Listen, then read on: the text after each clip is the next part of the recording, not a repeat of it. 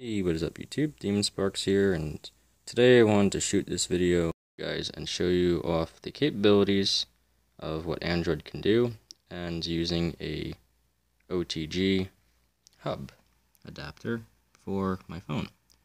This is a hub I got off of eBay. It was under $10. I think it was like 6 or 7, and just a card reader and hub.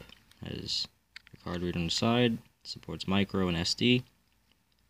Micro SD and SD, in case you get confused.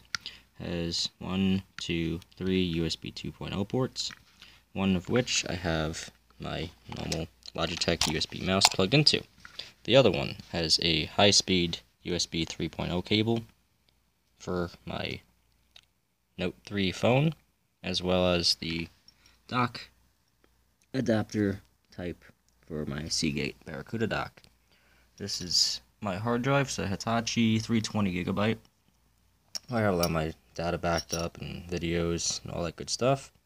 So, I'm going to show you guys how to connect this to your phone and read a hard drive, a physical hard drive, externally off of your phone. Now, I don't know why I can't get my screen to rotate, but that's irrelevant. So, obviously this is the hard drive plug. So, you would want to take this and plug it into your dock. Alright, step 1 has been completed. That wasn't too hard now, was it? So, make sure everything's plugged into your OTG hub adapter. I have my mouse and my hard drive plugged into it. And plug that into your phone.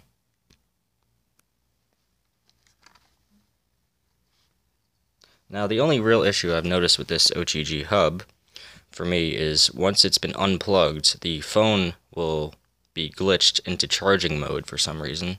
And like I said, I don't know why I can't get my screen to rotate on the home screen anymore, which is quite annoying. And after a little bit of time, usually under a minute, there we go, it'll pop up with this. So you have, I actually have the mouse connected as well. So you see a little mouse icon. The mouse works by default. The hard drive will not work by default, mind you, I forgot to mention that.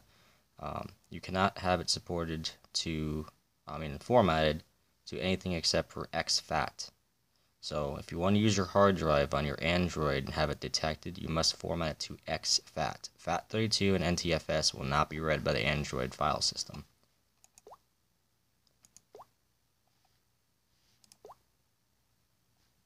So here we go. Device storage, SD card storage, and USB drive A storage. 298GB. And there you have it. That's really that simple. That's all you gotta do to get this functional. So I'll go ahead and go into the settings of the phone as well and show you guys that everything is being read properly. So I went to storage.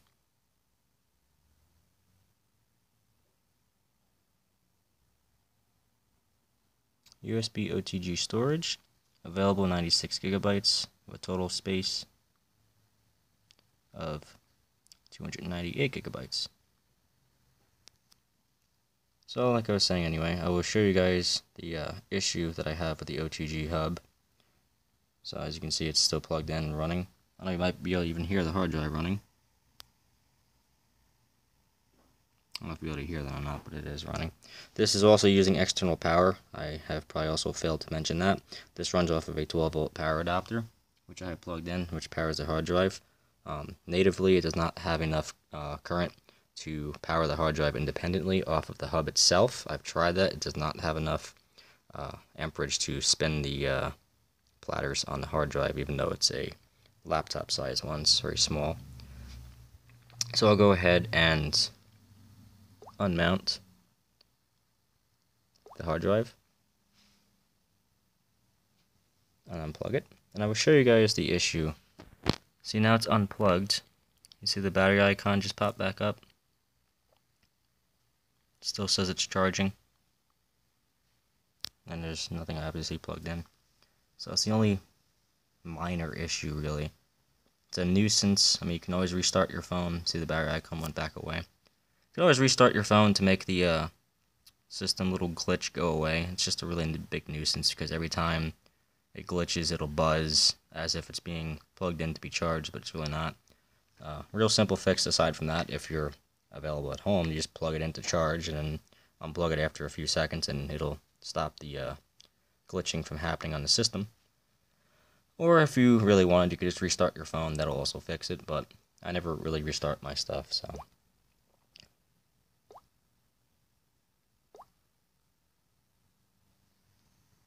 Yep.